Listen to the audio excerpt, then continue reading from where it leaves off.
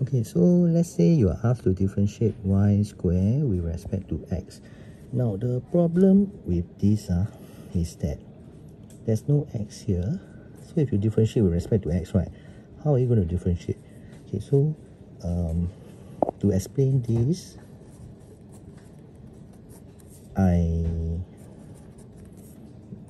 assign a variable to represent this. Okay, this is just for the purpose of explaining this to you.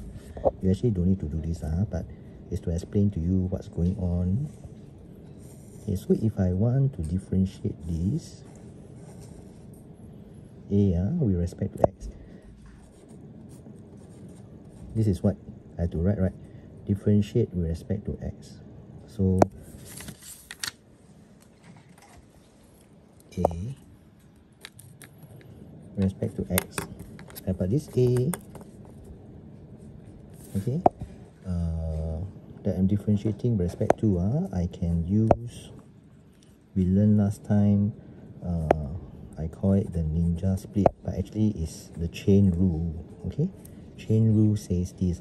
Okay, so now you see, if I need a dummy here, okay, I need something here that similar, right? Okay, so effectively it's like they cancel out one another. Okay, so what is a reasonable variable to put? It has to be dy, because there's a y here.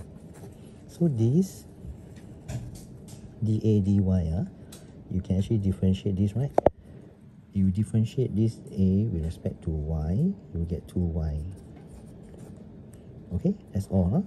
So this part here, you get this. That is why when you differentiate this y square with respect to x, you end up with this as the result.